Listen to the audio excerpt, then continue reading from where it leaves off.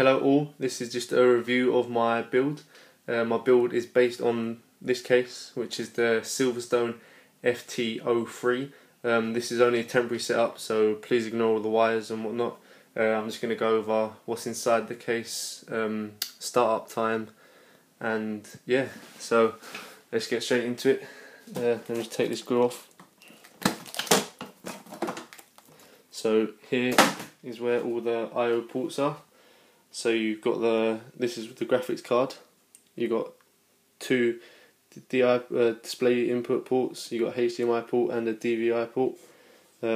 This is the motherboard. The motherboard is a 90-degree orientation. Normally it's at the back of the case, but this stops all the wires from coming out on the back, so you can push it into a corner. So all the I/Os at the top. So you've got two USBs. You got a PS2. What's that on there? Sorry. HDMI. Sorry, my hands are.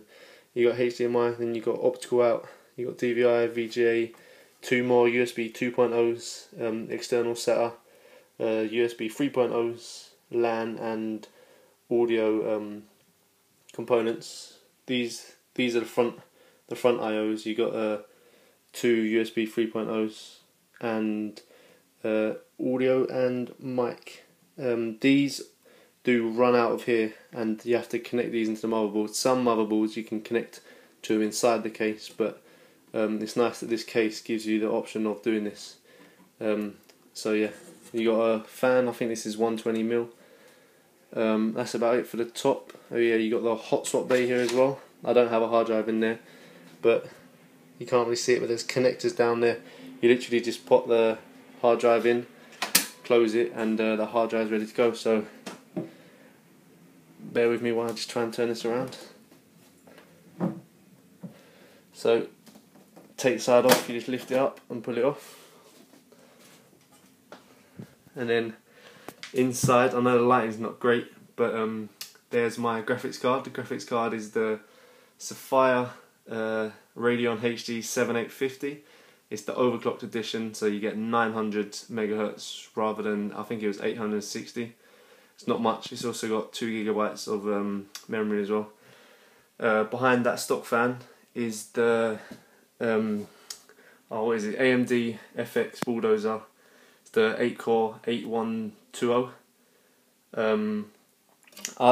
In one of my videos, I didn't complain, but I stated that the sticker wasn't in the center. But I think it's meant to be like, so when it spins the fan itself, it looks like it's one big sticker. Down here is my RAM. It's the Corsair Vengeance. They're two 4GB sticks, so I've got 8GB of RAM in total. My motherboard. What's my motherboard? It's the M5A88M Evo, if I said that correctly. Here's the optical bay. This is one of the tricky things I tried to get my head around before I bought this case. I was like, because there's not many reviews or whatnot. I've got a review on it if you want to watch it. But that is because I was just wondering like what kind of bays it took. If you watch my review, it has all of them, and my power supply. You can't really see any logos but it is the Antec True Power 7850 watt. My hard drives are all on the other side. I'm just going to turn the case around. Bear with me while I do it. I'll be like 5 seconds.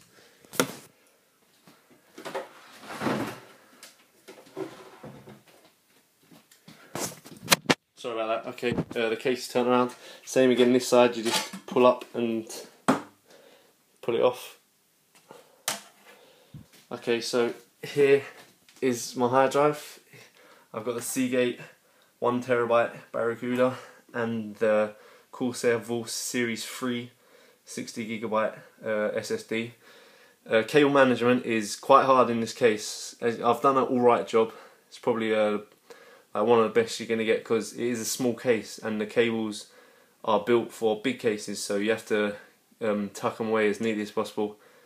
Yeah, so that's about it. This is the hot swap bay that I spoke about earlier, so you just press that, it flicks up and lifts it out for you. Yeah, let me get on to boot up times. It's all set up, so let me just press this button. Oh, it would help if I turn the power supply on.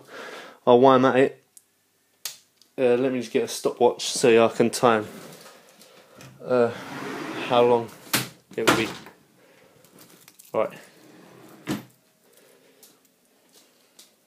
Let me get a stopwatch on. Where is it? Mode. I do know how to work it. Just bear with me. Stopwatch, there you go. Alright. I'll try and make it as accurate as possible by pressing one straight after the other. So here we go. 3, 2, right. I've got to do this somewhere. Come on, I can do it.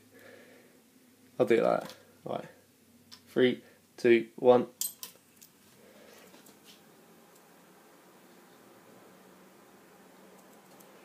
There's the screen and stopwatch.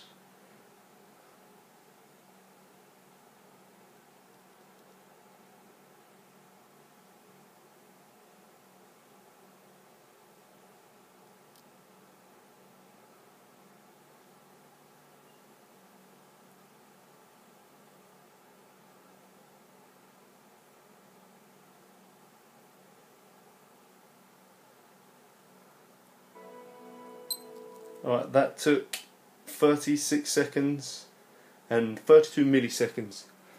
Now that it's on, as you can see here, I didn't go over these at the start. You got the power LED and the hard drive LED. Inside, there's not much going on. There's a red LED there because I've got the turbo processing unit on. I have overclocked my CPU. I've got, what have I got? I've got 3.6 gigahertz rather than the 3.1 standard. I've also got the core unlocker, but the LED is not on because you enable it in the BIOS. That means all 8 cores are unlocked. Because I had a big problem with this optical CD drive, I'm going to show you how it works. I think I've got CDs here. I think I've got here we go. Alright, it does work a lot like the Mac CD trays. So you literally just put the disc in here and push it in, and then it takes it in for you. And if you can see here, it starts up sooner or later.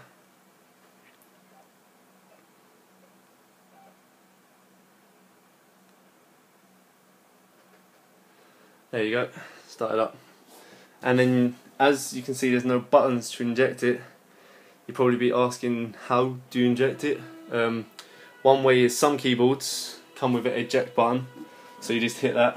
My one doesn't, so you just, once you're finished watching the movie, you just exit it, and then you go into my computer, and then left click on the device and just press eject, and then as you can see, it just comes straight out, and then that's it. Okay, that is pretty much everything of my build. I hope you enjoyed it. Do you want to see shutdown times? I won't time it because it was pretty hard with the stopwatch and whatnot, so let me go to shutdown instead of just pressing the button. Where's the mouse? There's the mouse. Alright, shutdown. Full system shutdown.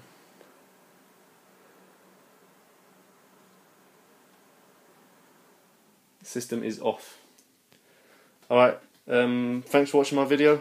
Hopefully in the near future I'll be doing unboxing reviews of like products, the PS Vita and whatnot. I might even do a review on my iPad, iPad 2 is what I'm filming on now. So thanks for watching, feel free to subscribe, and yeah, thanks for watching.